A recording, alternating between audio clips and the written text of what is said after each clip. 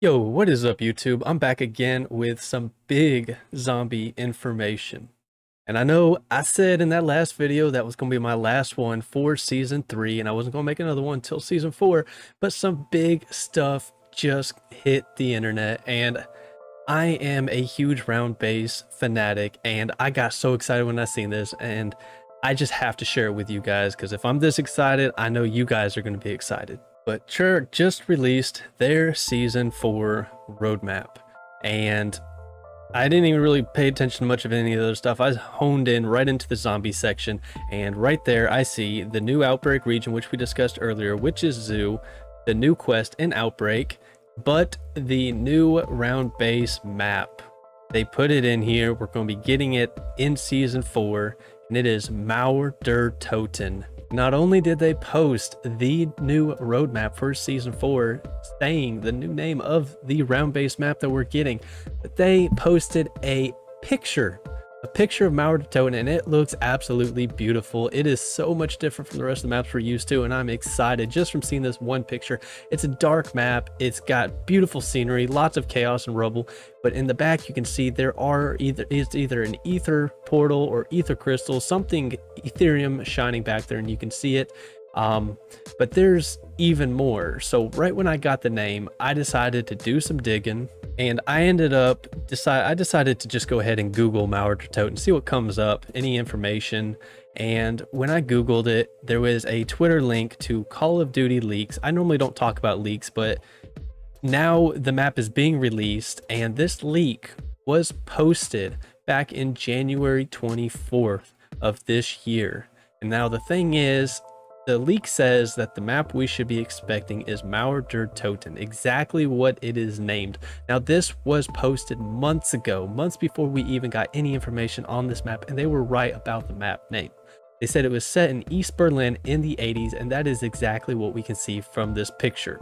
The next part of their leak is they said there is a huge outside street and tiny spaces inside some of the buildings. So, I mean, there are plenty of buildings. We can confirm that we can probably most likely go into those buildings. But now here's the thing, the streets, yes, there are plenty of spaces in the street to run around, but that leads us to this. They posted 3 things about this map, and all were true. Now there's a 4th section to this leak, and it says there are chunks of both Kino Der Toten and Verruckt inside this map. Now we know Treyarch from D Machine, they love putting old maps into new maps and making them look better, and hearing that they're going to add Verruckt into this map was the most excitement I've gotten in a while, because Verruckt was my favorite World at War zombie map, and I cannot wait.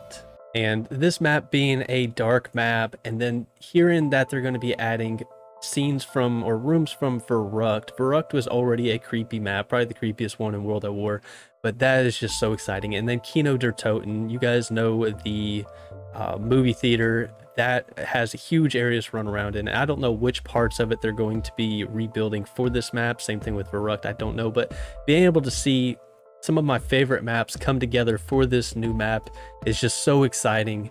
And Treyarch just won't quit, because after they released this information, they just tweeted again 32 seconds ago about Mauer Der Toten, saying the next chapter in the Dark Ether story arrives in July of this year, and that is going to be 2 weeks away.